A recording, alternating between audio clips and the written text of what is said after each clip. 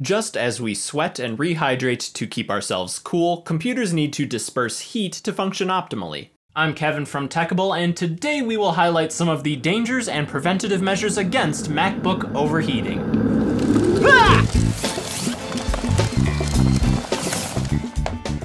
Overheating can result in your Mac running poorly or dealing damage to its internal components. If your Mac is hot, noisy, and running slow, it's time to do some maintenance. Untreated overheating can lead to fire or battery explosions, and if that happens, you're gonna be losing a lot more than your digital collection of the Creature from the Black Lagoon trilogy. Last week, I made a video about saving your Mac's battery life, and a lot of tips in there will be helpful to lowering your Mac's temperature, because all of them are built around taxing your computer less. But I'll add here that a defective battery can be the source of overheating, so if you're like me and have a very old, crummy battery, you now got two reasons to replace it.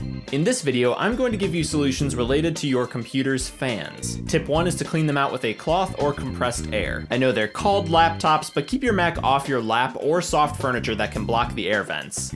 Laptop coolers can supplement your cooling system with extra fans, and the stand acts as a heat sink. There are applications online such as Mac's Fan Control, which allow you to override control of your fan, but keep in mind doing so is like overtaxing a muscle in your body. You might damage it in the process, and then you've made things worse. A safe bet is to run a diagnostic test to spot hardware issues. Unplug everything but your power source and then power into Apple Diagnostics. The test can take some time, but it should let you know if there are any hardware issues with your fans. If all else fails, toss it in the Illinois winter and say, "You're an outdoor Mac now!" If you determine that there's an issue with the fans, it's a good idea to then seek out a professional to have those parts replaced or repaired. Thank you all for watching. This video is based off a guide on our website, techable.com, which goes into more detail about preventing overheating on a Mac. You can go into the description if you would like to read that, and while you're down there, be sure to hit subscribe for more troubleshooting tips like this one from Techable.